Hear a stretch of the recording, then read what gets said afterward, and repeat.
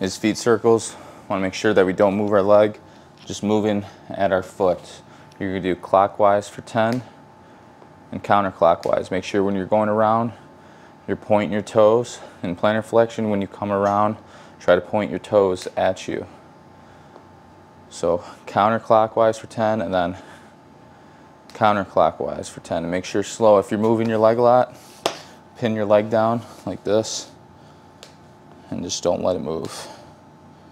And make sure you have your foot at the end of the calf. That's important too, like the Achilles region.